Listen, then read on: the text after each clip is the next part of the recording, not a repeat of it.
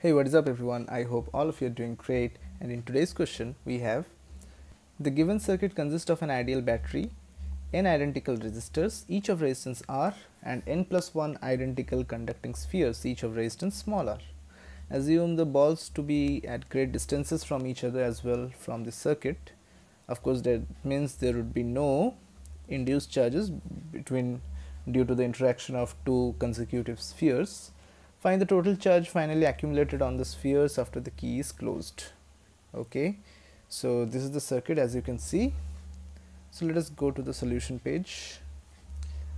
So after turning on the switch, as this point is grounded, so this will be of 0 potential. If this is 0 0, this will be V0 V0. Okay, now the potential at each point is gradually decreasing, so the current that will flow through the whole circuit would be V0 divided by, as there are n number of resistance connected in series, so NR. Potential at this point, that is V1, would be V0 minus the potential drop across this resistance, that is I times R, that would be n minus 1 by n times V0. Similarly V2 will be V1 minus V0 by n.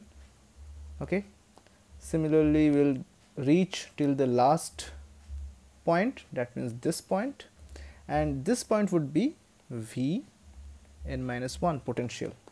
Fine, so V n minus 1 would look like this. Fine, so the potential at any, you consider any point. Okay, let us suppose this point. So the potential at this point is V n minus 1. So as this is connected with the conducting sphere by a wire, so the potential on the whole surface of the sphere will be V n minus 1. So let the charge here be Q n minus 1.